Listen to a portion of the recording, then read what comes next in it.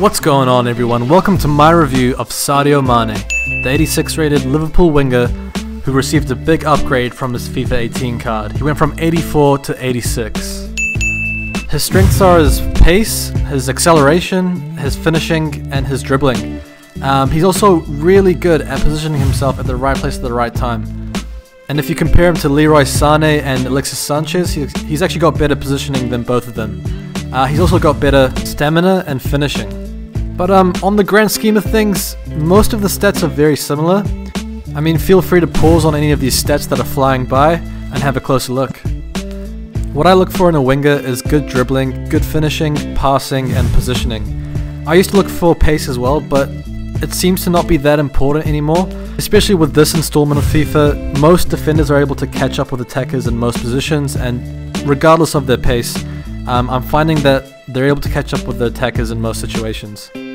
So I put Mane into a 4-3-3 formation with him on the left wing, Yarmolenko on the right wing, Arnautovic at the striker position, Mickey in the midfield with Oxlade-Chamberlain.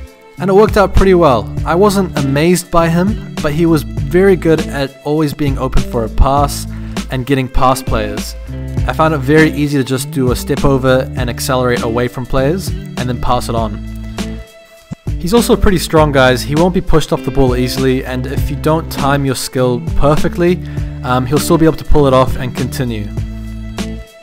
His finishing was decent. He was able to score a few goals from inside the box, but I was expecting more. But I mean, that could also be up to my poor finishing. Let me know what you think after watching the highlights. But I found his main positive was his work rate and his positioning. He would always make positive runs, and this was really good because if I didn't play the ball to him, there would be space for my other player to run into because he was constantly making those runs.